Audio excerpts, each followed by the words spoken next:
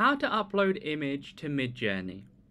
First of all, you'll need to go to the Midjourney bot Discord server like I'm on here. Then on there you want to click plus at the bottom of the chat. Then click on upload file. Find the file from your device. So for instance, I'm going to click on this Discord logo here, open it up, and then press enter to send it into the chat just by itself. And then you want to click on your image there. So as you can see, I clicked on the Discord logo. Not right click, just click on it, and then click on open image in new tab. You can copy and paste the URL from there, or you can also just right click and then click copy image address. Either which way, you want to then go back to the chat, do the forward slash imagine as you usually would, then paste the URL in as a prompt.